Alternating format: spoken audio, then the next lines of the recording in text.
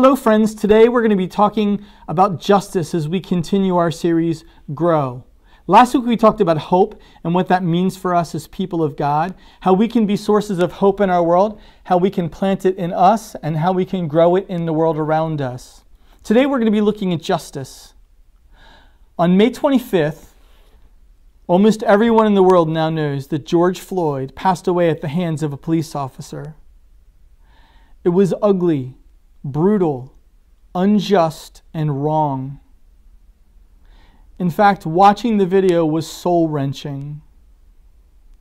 A friend of mine shared recently that they were struggling because the video was being played again and again, and it was hard to watch it just once, much less over and over again. It's a reality that's been seared into the conscious and the hearts of Americans. And understanding a story that's been played out before us that has opened eyes and hearts and minds to understand. And so I need to say some things this morning. On Wednesday, Pastor Brenda and Pastor Kathy and Matthew and I had a conversation that was 40 minutes long, in which we discussed many of our feelings and thoughts about the issues of the past 2 weeks. You can go there if you want to see a fuller conversation about that. It's on Facebook. But I just want to say some basic things today. First, what happened was an ugly display of humanity. It was disgusting and wrong. Second, racism, both systematic racism, in which we develop systems that oppress and that keep people powerless, and personal racism are wrong. They're sinful. God declares them such all over Scripture. Third, the peaceful protests that broke out as a result were beautiful. Watching people arm in arm to stand up to say this was wrong. Fourth, violence is wrong. And the looting and the rioting that we've seen in some places is wrong. And I've seen people stand up in poor communities and talk about how the results of this are that they will lose vital connections and stores and resources that they need in their community. And they've resented the fact that others have destroyed that for them. Finally, the loss of life from protesters to police as a result and a fallout of these behaviors is also wrong. It's damaged and hurt and continued the loss that began with the horrific things that happened to George Floyd. And so today I want to look at justice. I want to look at what it means from a biblical standpoint and injustice itself, what we can do about it, and how we should respond in this world. Reverend Dr. Bernice King, who is the daughter of Reverend Dr. Martin Luther King Jr., said in January some important statements that I think help guide our understanding of this moment.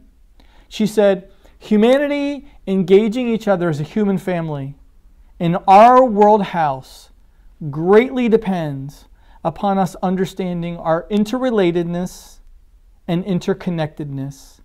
Humanity engaging each other as a human family in our world house greatly depends upon us understanding our interrelatedness and our interconnectedness." And she goes on to say this, as Daddy said, Dr. Martin Luther King Jr., "We are caught in an inescapable network of mutuality, tied to a single garment of destiny.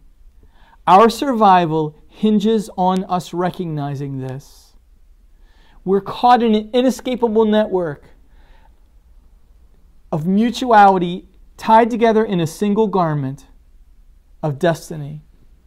Our very survival hinges upon us recognizing this.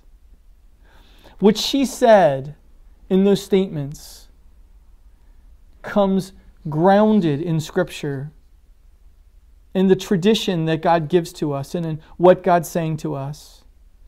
The scripture that we're going to look at today is from Matthew chapter 23, verses 23 and 24. As we look at it, you may say to yourself, "Why did you pick this scripture, Pastor? This seems so out of place." But the story and the lesson that Jesus is trying to tell here is so critical. I'm going to tell you up front what Jesus is trying to say so that as we read it, you can begin to understand what he's trying to get at in this passage. He's trying to say that if we learn to practice a personal spiritual holiness that never reaches others, we've missed what God is trying to do. Here's the scripture in Matthew chapter 23. Here's what Jesus says. And he's speaking to religious leaders, priests, and people who know the religious law. What sorrow awaits you, teachers of the law and Pharisees, hypocrites, for you are careful to tithe. The tithe is a spiritual act of giving. It's a spiritual practice tied to a spiritual discipline of giving that teaches you how to give the way God wants you to give. The tithe, for you are careful to tithe even the tiniest income of your herb gardens, but you ignore the more important aspects of the law: justice, mercy, and faith. And here's what Jesus is trying to say. You've come to understand the importance of giving, and I've asked you to give on a regular basis a spiritual discipline. The tithe, that was 10% of their income, grounded beginning in Deuteronomy as an act of spiritual discipline. And it was meant to teach them that what they had was God's and that they were to use it to bless their world. And he says, you've learned so well how to tithe to the church. You give of everything, including your tomato plants and your basil. But you've missed why I wanted to teach you this in the first place, so that you would learn to give so that others would be blessed through justice and mercy and faith. Put a different way, Paul in the book of Galatians says this. This is my favorite verse. The only thing that counts is faith expressing itself through love.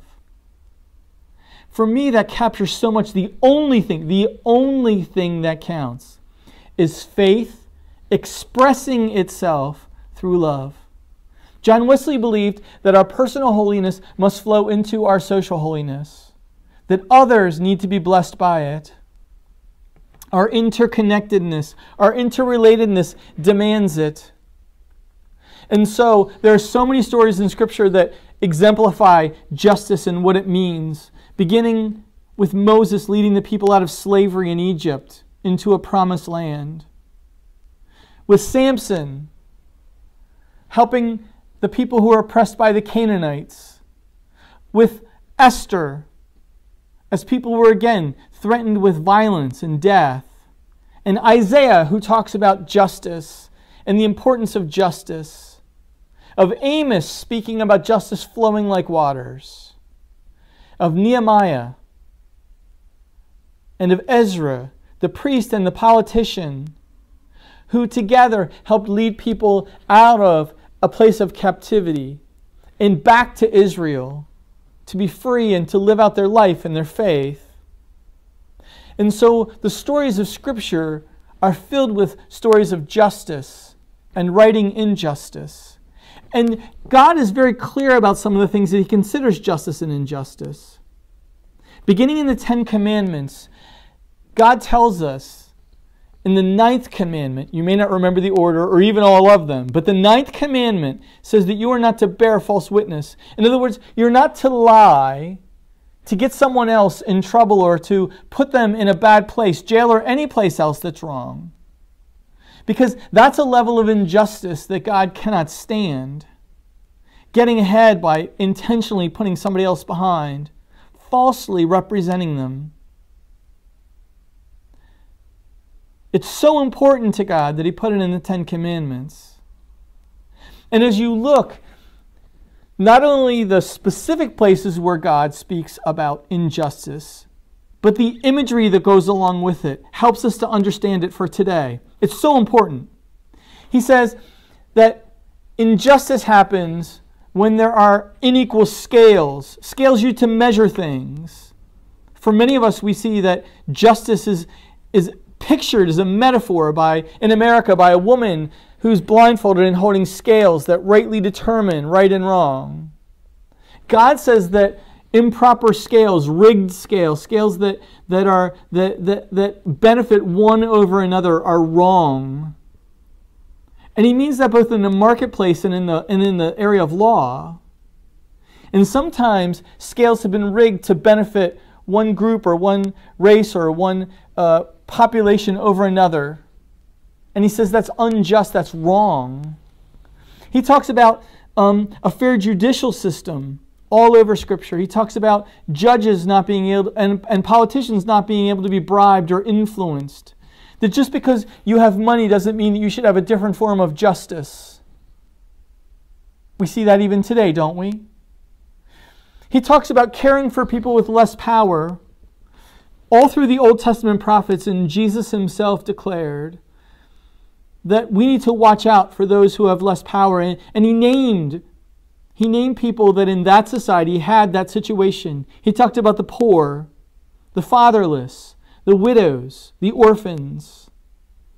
He talked about how those particular people, because of the rights and abilities and financial wealth given to them or lack thereof in those cultures, left them with less power, and that we had to be advocates for those, that we had to stand up for when injustice happened, because they could be powerless to do that for themselves. He also talked about how justice and mercy go together. They're both a part of the character of God. Both justice and mercy are a part of who God is. Now, right now, we may not want to think about that, because right now, as we look at the George Floyd situation, what we want to demand is justice. But in truth, God declares that justice and mercy should come as a pair. How that plays out becomes different in different situations. But we have, before, when we've looked at justice, seen injustice and said there needs to be more justice. And we've looked at people who have committed wrongs and also said there needs to be mercy. And so for us, these two things, we have to work out as a society. What do they mean and how do we live that out? What is God asking of us? And so I want to suggest 4 actions that we can take that are very practical. 4 things that we can live out that are so important to us. The first thing that I want to suggest to you that you can do now, practical things that will make a difference in our world, is to learn. As we get older, we think that we know a lot. We've grown up, we've matured, we've seen many things, and we've come to believe that our own perspective is the right one. But of course, in truth, what we know is that 100 different people can see the same thing, and if they were to retell what they saw, there'd be 100 different stories, because we see it from our own perspective, don't we? And to take the time to learn about how other races and cultures, their story and how they've lived and how that's happened throughout history is critical for us. To get a different sense of perspective is key. To be lifelong learners is so critical to being open to what God wants to do in us and in our world. There are so many books, podcasts, YouTube videos, and places that you can easily go to learn about others. We need to do that. The second thing that we need to do is listen. Here's how I put it earlier this week in a conversation with some folks. I think we need to lay down our story so that we can hear another story. Here's what I mean by that. Each one of us has a lens through which we see the world. And when someone else begins to tell their story, we automatically begin to assess the rightness or the wrongness, the goodness or the badness, how we feel about it. And sometimes it's important for us to lay down our story and just listen. To lay aside judgment and evaluation. To listen to the point of understanding, to come to hear what they have to say. When we're done and we've reflected on it, we still may come to a conclusion that we do not agree with them. But if we don't listen up front, we will never have the opportunity to grow the way that we could, to connect the way that we could, to understand the way that we could, which is so critical. And that's really tied to the third thing, which is love. We are called to love in this world. You've heard me say this 1,000 times, but I'll never stop saying it. Because when it all comes back, Jesus said the 2 most important things are to love the Lord your God with all your heart, soul, mind, and strength, and to love your neighbor as yourself. And he broadly expanded the definition of neighbor and who neighbor is, to a point of making us feel uncomfortable. That love is so critical. It's foundational for the interrelatedness and interconnectedness that Bernice talked about. And I want us to really understand that by asking a powerful question. It's an uncomfortable question. It's a question that we may come to different answers on, but we need to ask it anyway. When we look at what's happening in our world, I think we need to ask the question, is that something Jesus would do? Is that something Jesus would do? We may not all understand Jesus in the same way, so we may come to different answers, but we should ask the question anyway. Would Jesus kneel on the neck of George Floyd until he died? Would Jesus link arm in arm with protesters? Would Jesus loot and riot? Would Jesus kill others? Would Jesus listen? Would Jesus hear out another person's story? How would Jesus love in these moments? This week, when I asked a friend the question, would Jesus kneel on the neck of George Floyd until he died? They said, that very question just makes me sick. I said, I know. Me too. The imagery of it is hard to even picture. And it's meant to. For us, we were asked as followers of Jesus Christ to become more like Jesus. If it's easier and clearer for you to ask the question, would love do this, then ask it that way. But we need to pause and ask those questions today. We need to ask, how do I love? Where do I love? Who do I love? Who's God asking me to love? The foundation for justice, the very foundation for justice, is found in the notion that God created all of us. All of us. He created all of us. And in creating us, He created us all as His children. The foundation for the way that we treat each other is grounded in that, and that because God loved all of us, He calls us to love as well. We cannot forget that. As hard as that is to do, we cannot forget it. It's the bedrock of the gospel. For God so loved the world that He gave His only Son. And He calls us to love not just those we like, not just those we understand, not just those who think like us, not just those who have the same story, but everyone. Finally, the last thing, we need to act. We need to act. And love will call us to act in different ways. And this is what's so important about what Reverend Dr. Bernice King said. The interrelatedness and interconnectedness of us will naturally move us to justice. The love that we have for people will naturally propel us to justice. Last summer, around this time, my family and I took a trip to Thailand. We went to see my sister, who's a missionary at an orphanage there, my sister Sarah. She and her husband and their daughter Gabriella have committed their lives at this point to going and to being with a group of kids, some of whom were former soldiers, and helping them who have little to no family in this world to grow up and to be a Christian, fully healed, educated young men and women. And so we went to see her this past summer, my wife and my 3 children. We spent nearly 10 days in Thailand. That alone was exciting for all of us. None of us had been to Thailand. And in that process, my kids got to spend a lot of time with kids from the orphanage. They played soccer. They literally took a hike into the jungle together without us. They played cards. They talked. They laughed. They sang. They connected. And they are still friends.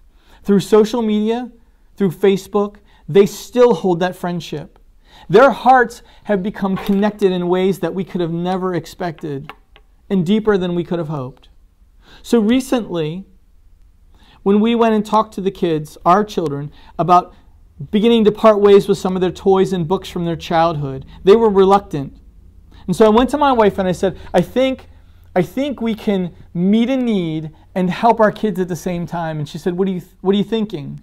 And I said, I think it would be a beautiful thing if we went to our kids and asked them to make a list of everything they're willing to sell and give all the money, send all the money to the kids at the orphanage in Thailand who need food and clothing and books and all kinds of things, including just toys and treats that come with being a kid. And the moment that I suggested that anything they were willing to sell and all the money that was raised would go to Thailand, it changed something. And suddenly the list grew long. And we've begun the process of doing that. I didn't have to ask them. I didn't have to force them. There were no fights. The motivation to give to their friends who had less in a situation where they were powerless across a different race in a different country had grabbed their hearts, and they wanted to act. And as soon as there was an avenue to do that, there was a big yes. And so there's a wad of money on a refrigerator that grows as we sell stuff. And we're going to send it over to them with great joy from our family. We've set a goal. Because my kids, as soon as they had an avenue to love and to bless and to deal with injustice and lack and poverty, as soon as they had the ability to reach out to kids that didn't have the same as they did, and they had a deep connection to them, it was easy. That kind of interrelated and interconnectedness moves the heart to respond to injustice, to help and to love and to care and to listen, to learn. And so I want to pause and ask you, are you thoughtfully developing an interconnectedness? Are you considering how you can learn during this time, how you can listen, how you can love, how you can act?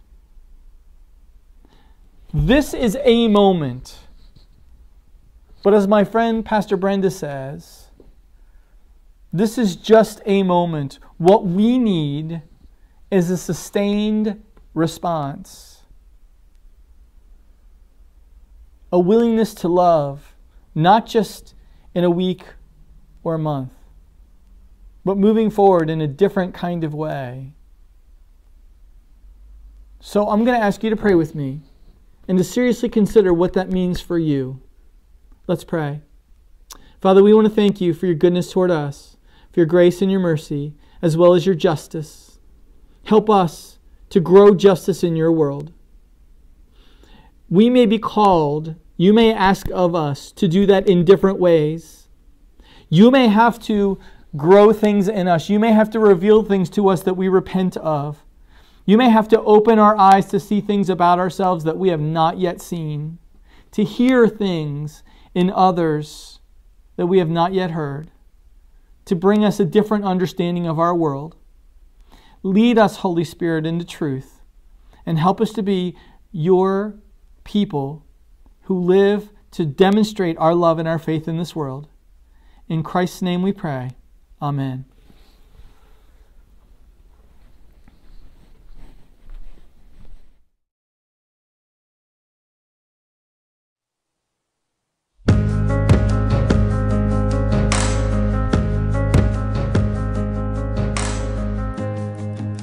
Worthy of every song we could ever sing, worthy of every praise we could ever bring, worthy of every breath we could ever breathe. We live for you. Oh, Jesus the name. Jesus the name above every other name. Jesus, the only one who could ever say, worthy of every breath we could ever breathe. We live for you. Oh, we live for you. So we sing, holy, there is no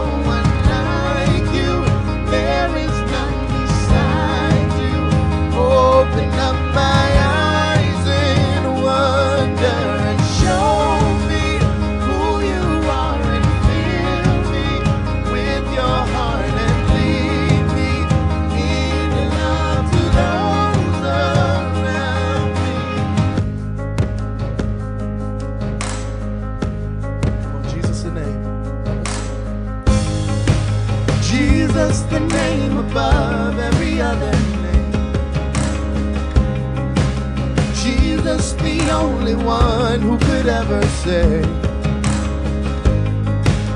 worthy of every breath we could ever breathe. We live for you. Oh, we live for you, Jesus. So we sing, holy, there is no one like you. There is none beside you.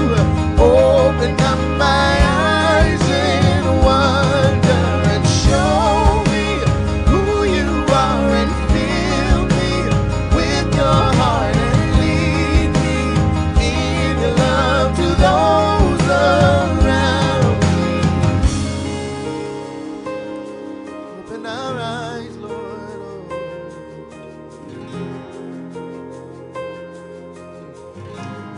Oh, Jesus.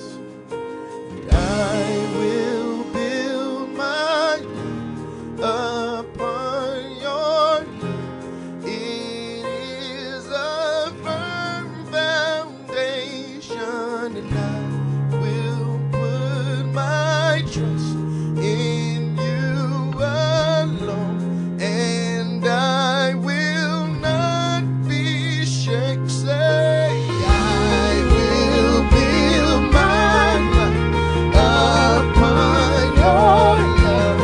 It is a firm foundation, and I will put my trust in you alone, and I will not be shaken. And holy, there is no one like you.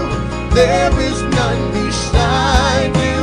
Open up my eyes in wonder and show me who you are and fill me with your heart and lead me in your love. Oh, fill my life, and I will build my life upon your love. It is a firm foundation, and I will put my trust in you alone, and I will not be shaken.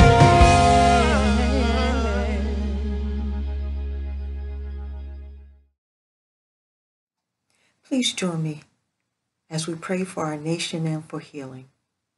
O God, our help in ages past, our hope for years to come, a shelter from the stormy blast and our eternal home.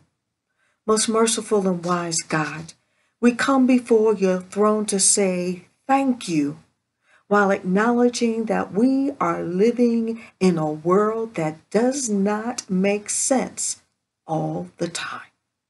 Times, dear God, of natural disasters, pandemics, hate crimes, and unconscionable injustice and violence. As we face these uncertain times in our nation and the world, oh God, enter into our sorrows, our worries, our addictions, financial burdens, fears, and injustice. Fill us with your grace, hope, and joy abundantly. Turn each home into a place of peace, unity, and love for one another. Renew our hearts and minds to seek the knowledge of your mercy and love. Help our souls to have a mind to be united in insistent prayer. For we are comforted by the knowledge that you alone are our Savior and Lord, and the ultimate master of life.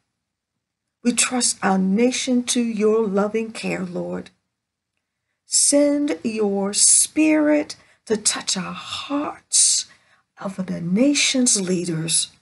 Give them the wisdom to know what is right and the courage to do it.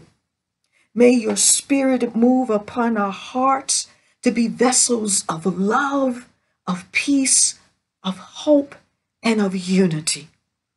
Give us your light and your truth to guide us in our ways so that we may seek your will in our lives and impact the world around us for your kingdom.